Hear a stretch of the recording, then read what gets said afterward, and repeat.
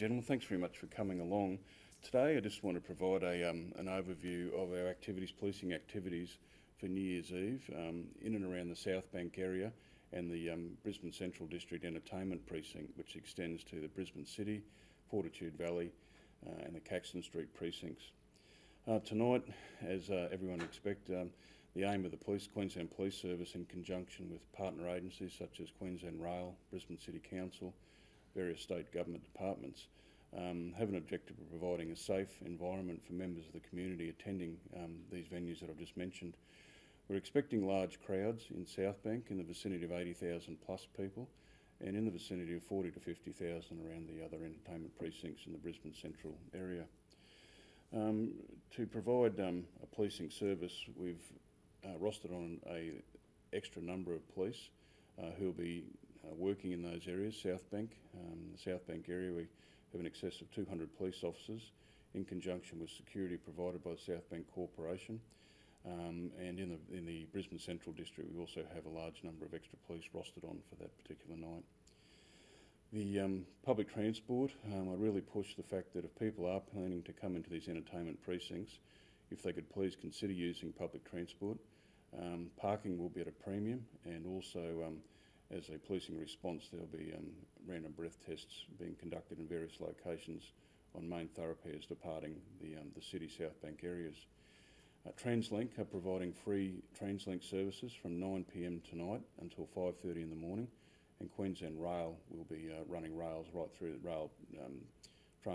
the night until the early hours tomorrow morning. Taxi services will be provided, and the major taxi ranks in the city, Fortitude Valley and South Bank areas will have taxi council people there working to assist people into the taxis. A couple of points we'd just like to make in relation to personal safety. We just encourage people going out tonight to have a good time, but to be very, very sensible in the way they behave. The predominant thing is to look after your mates. If you have a friend that becomes intoxicated, look after them. Don't abandon them, don't leave them there. There'll be large volumes of people with 2 lots of fireworks at South Bank, one at 8:30 p.m. and the other at midnight, which there will be huge numbers of people at various vantage points, including Kangaroo Point and Mount Cootha. So we're just asking people going to those locations to enjoy the fireworks. A lot of families will be there. Have consideration for other people that are doing the same in that area, viewing the fireworks. And just ensure that you look after your friends and that you are aware of your surrounds and people around you and who is around you. One bit of safety advice is if someone does approach you and becomes a bit aggressive, walk away.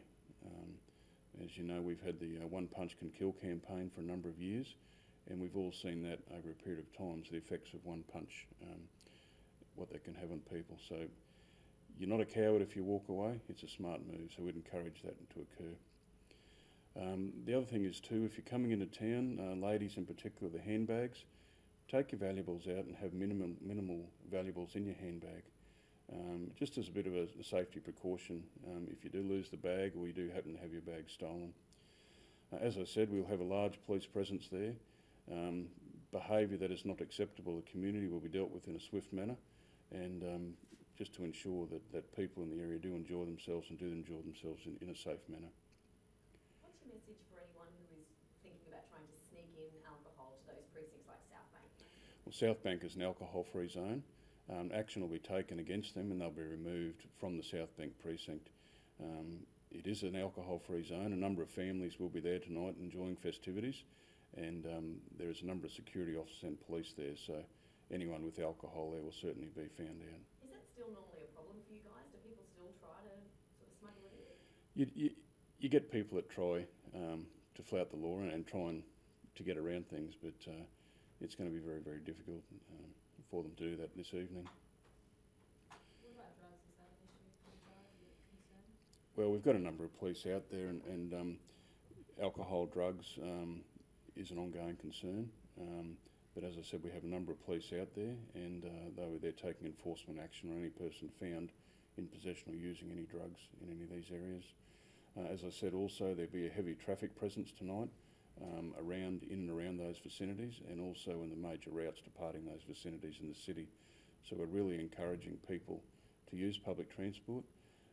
This year the road fatality list is at 279, which is 10 more than last year, and the last thing we need is more fatalities on the last day of the year. You mentioned 200 extra officers, or about 200 extra officers in South Bank. Is this definitely the biggest night of the year for police presence there? For a single policing event in South Bank, it probably is one of the biggest nights. There are other nights with the fireworks and other functions there, but tonight seems to be the biggest night in that area, hence the large police presence and security presence provided by South Bank. Is it 200 extra, or is it more than 200 all up? No, it's 200 extra, plus there is normal police rostered on performing their normal calls for service. What would it be all up then for South Bank? For South Bank itself, at the South Bank precinct is 200 extra police and approximately 135 security officers. And in the past, is it alcohol abuse that's causes the biggest problems? I guess everyone goes out to have a good time, but some might take it too far. That's the thing. Alcohol abuse often leads to a lot of these, disturbances or assaults or offences being committed. And that's why we're asking, if you're out there with a group, look after your mates. If you have a mate or a friend that is intoxicated and becoming a little bit unruly, look after them, get them home and get them out of any environment where they can cause trouble. It's the last thing that people need when they're out celebrating New Year's. And how about the safety around the house, locking up your house before you go? Because I know around Christmas there's quite a few thefts around the Inverbilly area. That's correct. That's a common sense approach again, is home security, is locking your house, making sure that it's all the windows and doors are locked, leave a light on. Also consider your pets, the number of fireworks going on in various areas in neighbourhoods as well as the ones in town. So just consider your pets as well. In home security, it's a common sense approach. If you're going out, lock up. If you are staying home and you've got neighbours out, keep an eye on your neighbours' places. And as I said, there'll be a number of police. The normal calls for service will be attended to, and normal police rostering will occur in the suburbs.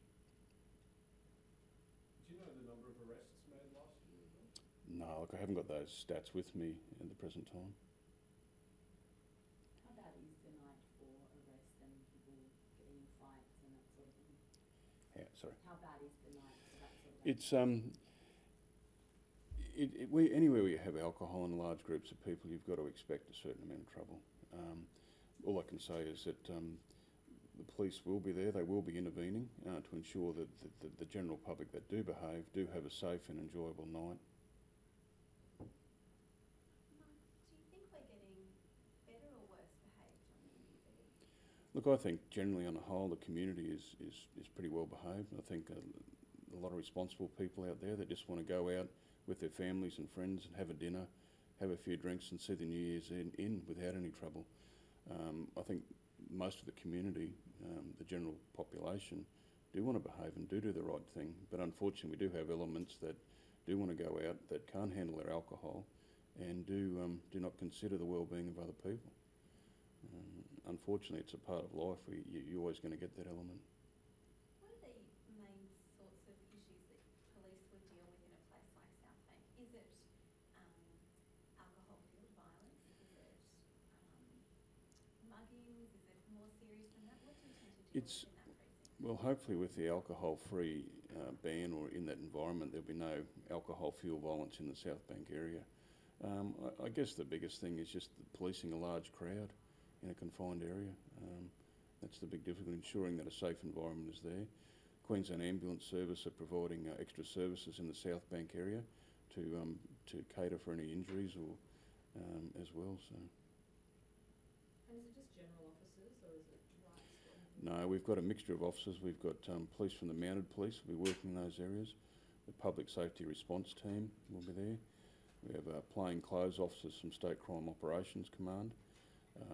There is police from the Queensland, from the rail squad that will be there, general duties officers, and a number of traffic branch and state traffic support group police there as well. Sorry, Mark, I might have already answered this, but how many police are in? I think, did you say there were 200 police in South Bank? That's right. We have just in excess of 200 police in South Bank, and then a replica of that in the Brisbane Central District, covering the Fortitude Valley, Brisbane City and Caxton Street precincts. There are extra staff that are rostered on, plus we have our normal staff who attend to normal calls for service as part of the normal rostering process. Yeah, so of those normally rostered on people, plus the 200 extra, what's the overall amount? I couldn't, for South Bank, Yeah. well, South Bank specifically got the 200, and I couldn't tell you accurately what the other numbers would be within that Metro South area. And so you said there's free buses and trains after Ainsworth? There's free Translink service after 9 p.m. tonight till 5:30 in the morning, and the trains will be running continually through the night into the morning.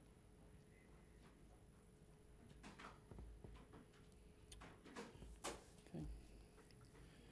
Nothing further? Thanks very much.